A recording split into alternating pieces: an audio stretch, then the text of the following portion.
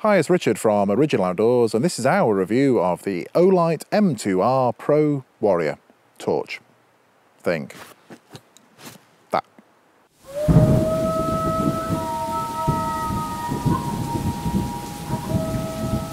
There's a lot of internet out there, and a lot of it seems to be filled with reviews of Olight torches. That said, I want to say at the very beginning of the video, we are not running an affiliate program. If you go and buy an Olight torch, it makes no difference to me whatsoever. And if you're looking for a torch for general outdoor use, so for an expedition, backpacking, hiking, that kind of thing, I'm going to say from the outset, I don't think this is the best torch for that application. I think that if you're performing a role in the outdoors and you need a stupidly powerful, reliable, rechargeable hand lamp, then you should carry on watching. But if you want something for just use in the outdoors, then go and look at something like an LED rechargeable head torch. That will be a much more useful and versatile torch for, well, for most outdoor applications. But if you're interested in things around everyday carry and search and rescue and tactical and law enforcement and security applications, then yeah, we're going to discuss some of those things in this video. But first, we need a montage of pretty pictures with stats thrown up on top of them as graphics. So let's go and do that now.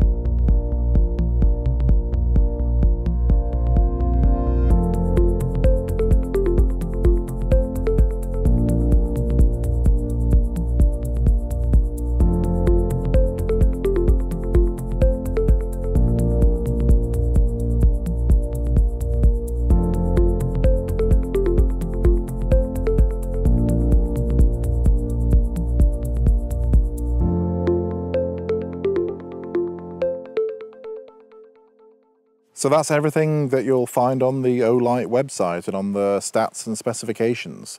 So out here in the real world, starting at the business end of the torch, at the bit that the light comes out of, you have this ring, which you can actually unscrew, which is a crenellated, quite aggressive ring there that I think is hard enough and sharp enough to actually break glass. You could use this as a rescue tool or to break through the side window of a vehicle.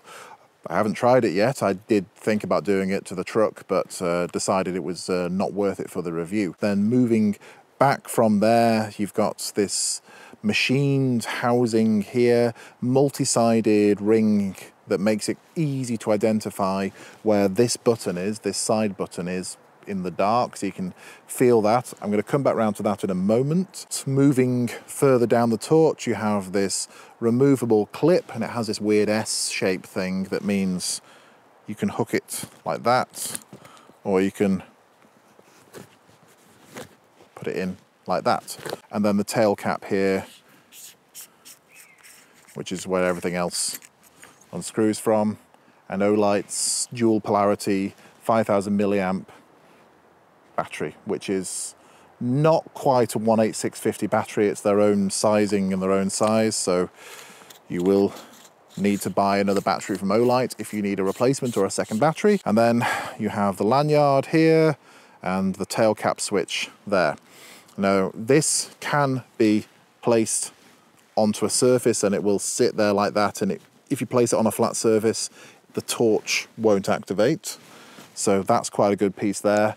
It is magnetic, and I'm going to come back round to that because that's one of the things I hate about torches like this. It's a nice little package. It weighs about 200 grams or just under, and yeah, I would feel quite confident having that on the front of a chest rig of some kind, or on a rucksack shoulder strap or something like that, and having it out in the elements. It's waterproof down to about 2 meters. It's drop resistant, so I can drop it from about that height onto a hard surface and it should be okay. And it's rechargeable, and it's bright, and it's powerful. And so far, those are things you can find on lots of other torches from lots of other brands as well. Moving on to the specifics of this torch, well, you've got this side switch here, which also has a little LED there that glows green when it's at nearly full capacity, and then goes down through an orange and a red mode as well, which tells you, well, certain percentages, these percentages here. And that's what you can look at from the side of the torch and get an understanding of how much charge there is left in the battery. That button there is also your lockout switch. So if you press and hold it, it goes to the moonlight mode, and that goes off. And now it just glows red every time you hit it, and it won't activate. And if you hit the tail cap switch, it won't activate. I'm showing you that before the other functions because, well, that lockout switch is bloody important. I'm going to come to that later. Moonlight mode is the first of the several modes you can go through with this torch. And if you press it once, you get the 1 lumen moonlight mode. If you press it again quickly, you come to the full power mode. But if you press onto moonlight mode and press and hold, it'll work up through, gradually through the different modes. So that means you can quickly get to the lighting setting that's right for the task that you're doing. Over here on the tail cap, well, it just jumps straight to mental mode and goes straight to stupidly powerfully bright. So you've got a powerful light that jumps straight on there, and a progressive series of lights from this side button, and a button that locks it out. You've also got this mode, the defense strobe, which that's of limited use. It's not something that's ever going to be used in my work, but if you're using this torch where you may be pointing it and something it's attached to at humans, then it might be useful for you in that. I'm not going to comment any further on that because that's not what I do with my work.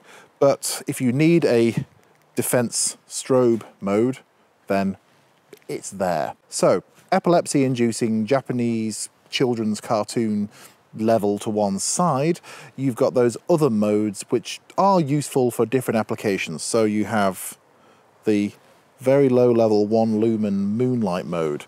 That's what I would use for things like map reading, and just illuminating one small section of the map without creating a big white light that's going to bounce off the white paper of the map back at my eyes and kill any residual night vision I may have built up. So it's perfect for that, or for looking for items in admin pouches or rucksacks or chest rigs or in vehicles or something like that. Slightly brighter light like that, that's perfect for tracking, for illuminating the various compressions and divots that you get in a footprint or something like that, and shining around the edge in daylight even. It's quite good for that kind of use without, again, presenting too much of a light to the surface that's going to bounce back and kill any residual night vision you might have, or even leave you with some bright white splotches that you'll be blinking away for the next half hour. And then moving up from that, slightly brighter light. That's good for looking for items in the immediate vicinity. And a brighter light again, then moving out to maybe 10 to 20 meters away from you. And then right up to, well, pretty much full power, which is good for searching and for going to within visual and recognizable range. And then turbo mode, which is, well, for making things over there very bright and very warm, because this thing really does put out some heat. That's the next thing you want to consider with this. Do up me chest pouch. If you leave it on turbo mode, well, I can already feel the heat here, and this whole section starts to warm up. I kind of understand why Olight, in all of their promotional photos, everyone's wearing gloves, because this thing does get bloody hot. So much so that that's almost uncomfortable to leave my hand there, and this metal casing is starting to warm up. I think that's there in the design because I think this whole thing's meant to act as a heatsink, and it does say in the instructions not to activate turbo mode repeatedly in warmish conditions because this whole thing will start to overheat. If you accidentally activated it in your pocket, it would melt through the fabric of your pocket. Ask me how I know that.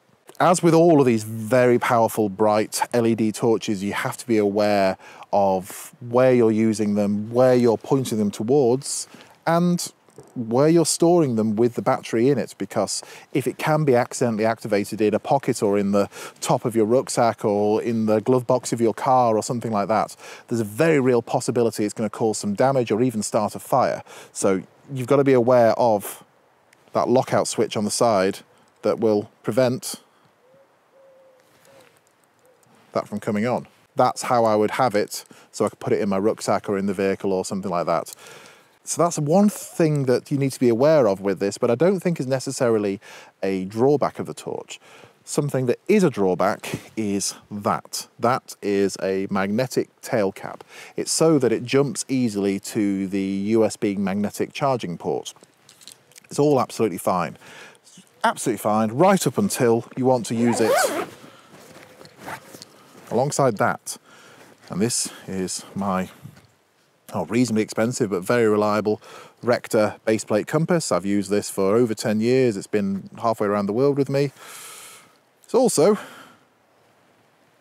will steer towards this torch. And if I was to leave that in there with the torch stowed right next to it, the magnetism from this tail cap is going to affect the needle on that compass, and it's going to prevent it from doing its job. It could even permanently or semi-permanently magnetize that needle so that it will no longer align properly with the magnetic field of the Earth. It's just going to become a spinning thing in a clear plastic ring. So magnets on torches are one of my pet hates because I quite often have a compass with me, and that relies on not being left near very strong magnetic fields. And most of my kit doesn't really put out that much of a magnetic field, but these charging caps from, well, so far what I've seen, Olight torches and a few other manufacturers, they really do irritate me. So if you're using this torch alongside a magnetic compass, you want to be careful about where you store it in relation to that compass. Out here on the front of my chest pack, that would be fine. In a different pocket in the rucksack, that would be fine. But in there, right next to it, yeah, that's not something I'd want to do. So there's a lot to like with this, and it is stupidly powerful, and it's in a very small package, and it could easily sit on a chest rig or a duty rig of some kind for lots of different users. But there are some drawbacks there. As I say, it will, well, you could start to cook small pieces of food with that end of it on its turbo mode, and this end of it is going to ruin your compass. You've got those potential drawbacks, but you've also got a lot of use there for it for lots of different users. And with that in mind, you've got to think about this as a tool, and some tools are dangerous or at least can cause harm if you don't store them in the correct way. So my knives aren't loose in my pack, they're in sheaths, they're in leather sheaths, or they're folded up and stored correctly. It's the same with my axes. They have razor sharp cutting edges, but when they're strapped to the side of my rucksack or in the vehicle, they have leather masks over the blade to protect their blade, but also prevent that blade from causing any damage. So this lockout business and this thing of turning the torch to a safe mode before you put it in your pack, think about it like putting a knife away before you move on to do the next thing.